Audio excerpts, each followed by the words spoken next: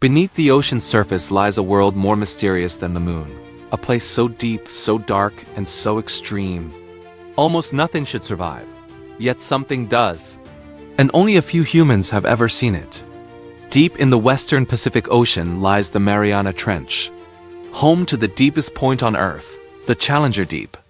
It plunges more than 36,000 feet, over 7 miles straight down. If you dropped Mount Everest into it, the mountain would disappear beneath the water, and still be swallowed by more than a mile of ocean. Down here, sunlight never reaches. Temperatures hover near freezing, and the pressure? More than 1,000 times higher than at the surface. The weight of a stack of 50 jumbo jets pressing on every square inch. Yet life thrives.